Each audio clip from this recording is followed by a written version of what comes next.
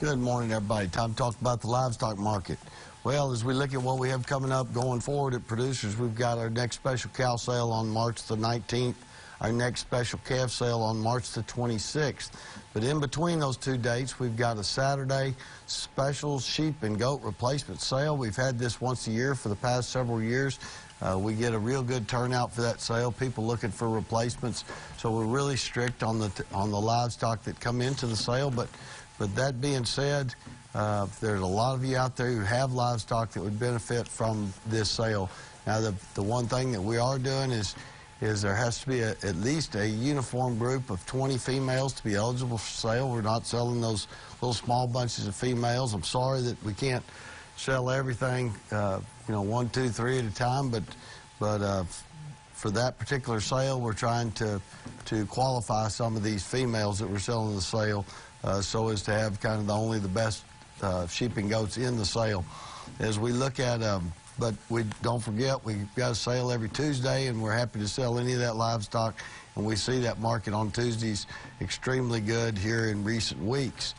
Now, as we look at the fat cattle trade from this week, a few trades yesterday in that $1.20 range. We're going to wait and see how that develops today. I imagine it'll stay around the same unless the board does something really drastic. Yesterday, the February live cattle contracts, which are about to close out, closed down $1.20 at $120.10 per hundredweight. The April live cattle contract closed at $119.50, which was down $1.65. On the March feeder cattle, they closed up 2 cents at $1.40.80. As we look at the what's kind of gone on around the country, nice rains recently. We've got good moisture. I talked to a lot of folks that got around an inch out of this last rain. That'll get us kicked off for the spring. Everybody's looking forward to not having to supplemental feed as much on their cattle going forward. But the cattle will be chasing the green for a while. You got to keep that mineral out because it'll go through them a good bit faster than usual with that washy feed. But we're definitely seeing some turnaround in this weather pattern.